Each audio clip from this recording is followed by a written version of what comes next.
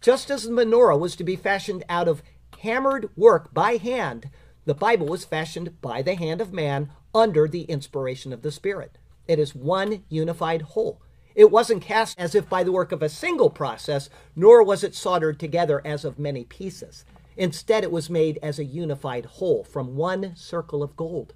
Just as the wheel of the Bible forms a perfect circle which matches the form and structure of the menorah. The wisdom of the Lord through the Spirit of God and through the hand of man dances, if you will, twirling through the entire process from the beginning to the end. The Bible is a single, unified, and marvelous whole. The menorah is specifically called the lamp of God in 1 Samuel chapter 3. Likewise, the Word of God is also called a lamp in Scripture. In Psalm 119, it says this, "Your word is a lamp to my feet and a light to my path." Christ is the Word of God, and the Holy Spirit is what illuminates the Word of God. Thus, both are intricately tied up in the symbolism of the menorah.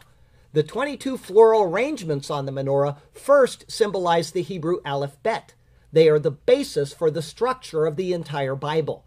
That they are almonds signifies the entire period of the Word of God going forth throughout human history. The almond being the first of the blossoms in the season, and of the last to ripen signifies the entire duration of man's time on earth. The almond also signifies the honor and the wisdom which is tied up in the giving of the word, and that the Lord is watching over his word. He is watching to perform his word, and he is watching man's adherence to his word throughout all ages.